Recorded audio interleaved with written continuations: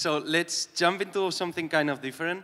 I want to basically guide you through all of the things that have happened this year on the folding kind of landscape, because I know a lot of people and friends that basically stopped syncing with it after 3, 4, 5, 6, 7 papers came out within like 3 or 4 months.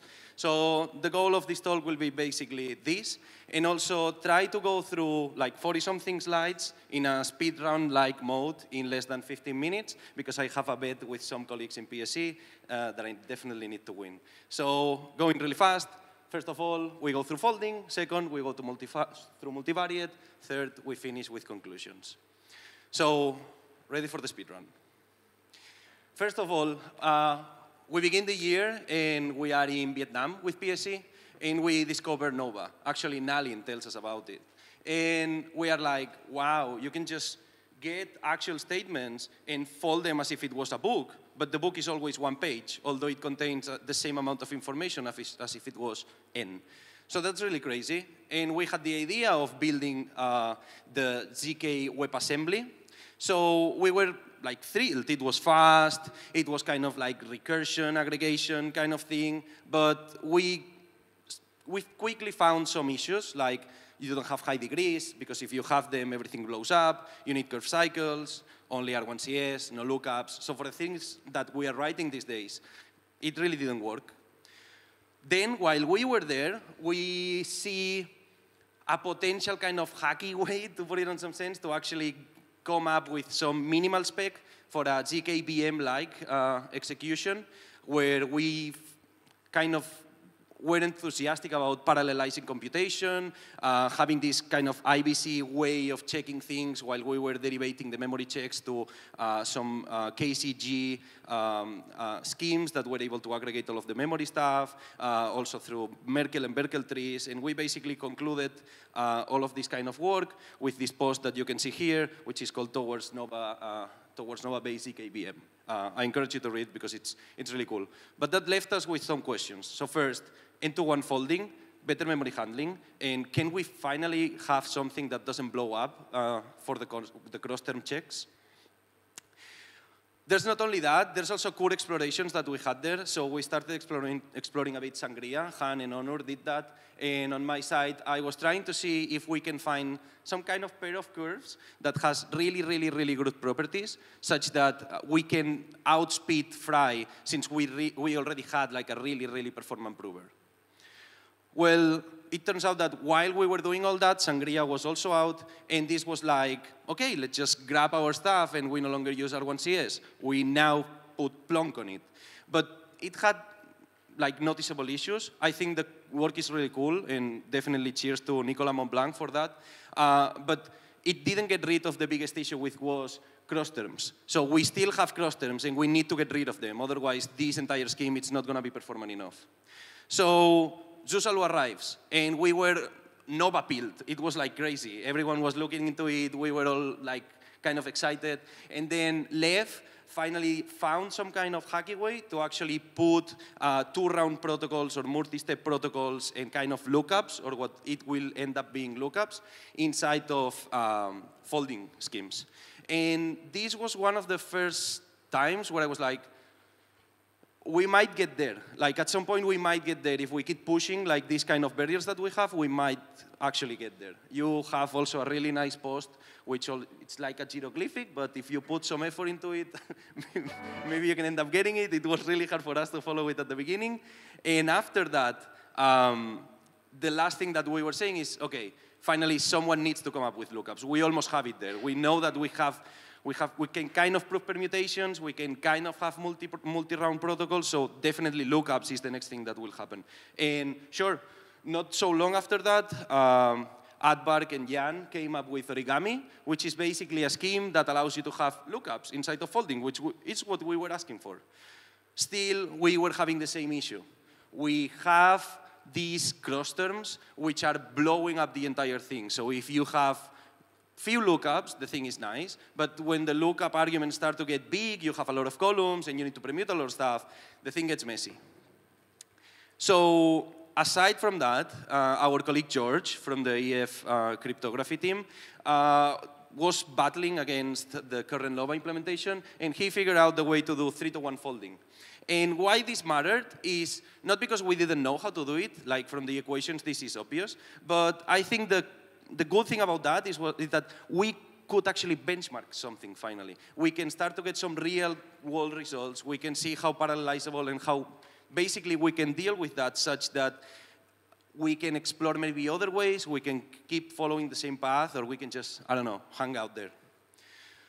So a little bit of meme time. This was basically ourselves at that time. Like, there was nothing else. It was just folding, folding, folding. How do we get rid of cross terms? How do we do end-to-one folding? These were the main questions to reply.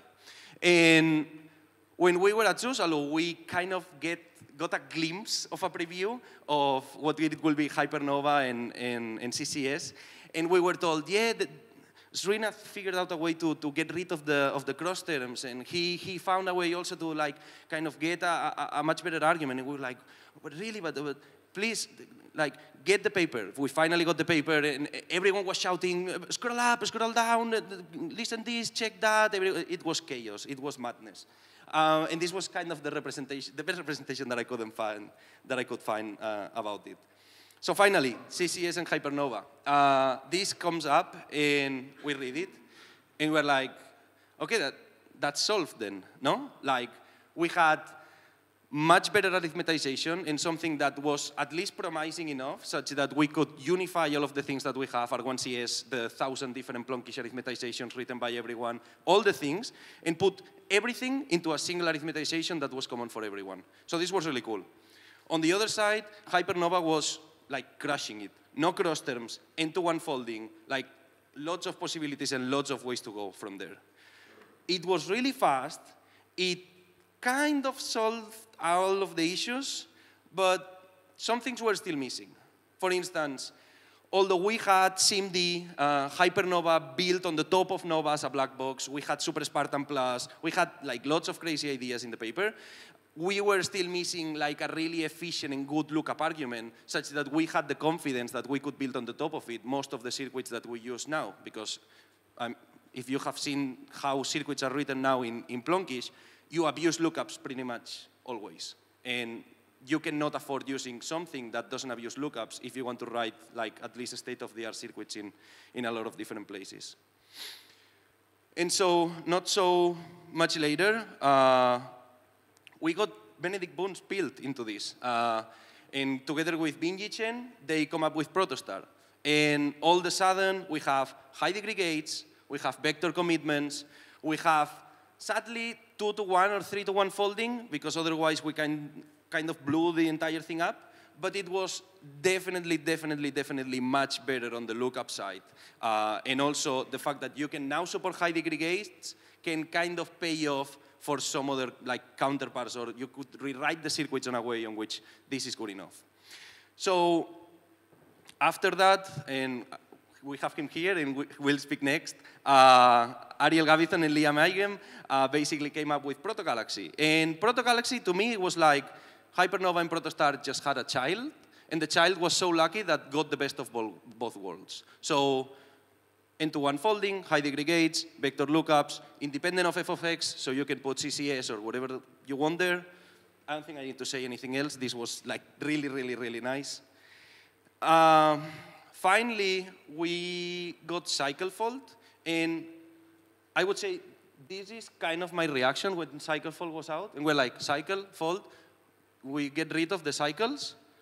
Well, turns out no, sadly. It would have been insane. But we get much better, such that now if we need to write a decider for these things, the decider is significantly much more optimized, and we need to do a lot less wrong fill arithmetic inside of our circuits or outside of it in the EVM to actually verify the entire thing on chain, for example. Then we've had things like Kilonova, some other stuff. It has been madness. There's been a lot of work. Like these adds, if I understand correctly, zero knowledge into the mix, which was something that we were also kind of missing. So cheers.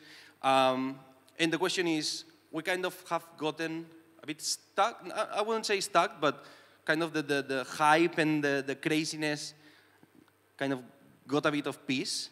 And while all of the folding madness was happening, Srinath, Thaler, and Wabi were kind of cooking something.